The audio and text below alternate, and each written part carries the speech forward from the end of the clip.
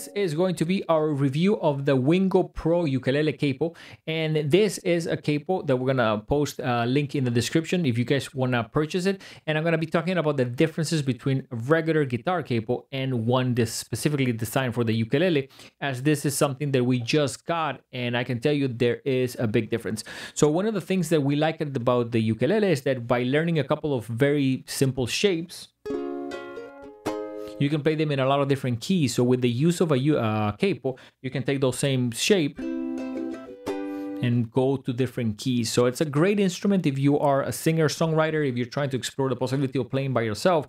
I think very quickly you can learn how to play a couple of chords, and with the use of a capo, you can almost figure out where do you need to put it on the capo to be able to play your favorite songs.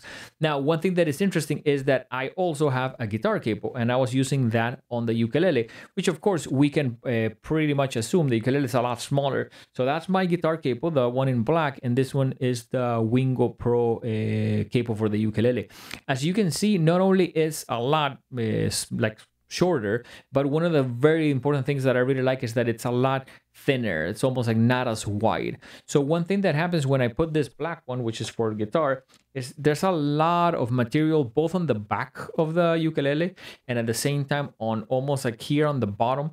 So when I'm trying to play certain chords, like if I try to do this chord, it really feels like I don't have any space here, and my hand is a little bit like almost like, I don't know, having a hard time reaching for those notes.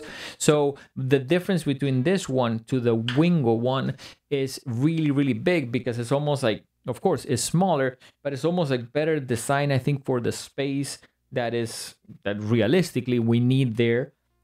So that way when I play chords, it's a lot easier to almost like reach the positions and be able to play them a little bit better and make them sound nicer.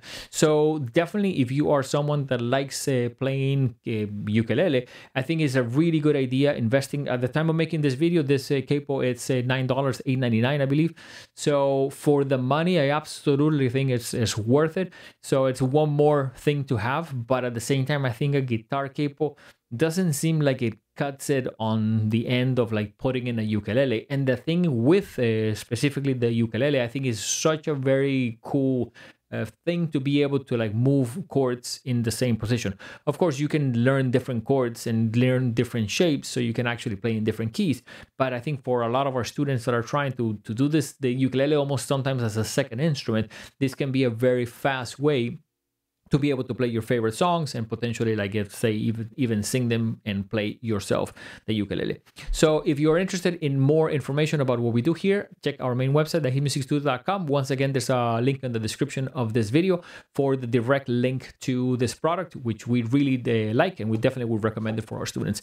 We'll see you guys on the next one. Take care.